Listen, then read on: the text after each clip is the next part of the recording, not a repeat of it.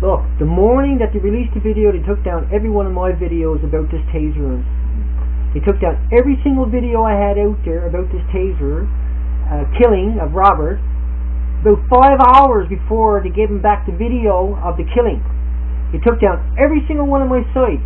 YouTube keeps letting me come back. This has happened now a few hundred times that I've been trying to tell people what the Rcmp is doing. They knock me down. They take my freedom of speech away every single time. YouTube lets me come back every single time. This is absolutely disgusting. The Rcmp murdered him. If we didn't have the video, we would never ever know the difference. It's that simple. We have to get rid of the Rcmp, replace them with non-government people, get the real people in Canada that actually knows what's going on in this country, and have them running the Rcmp.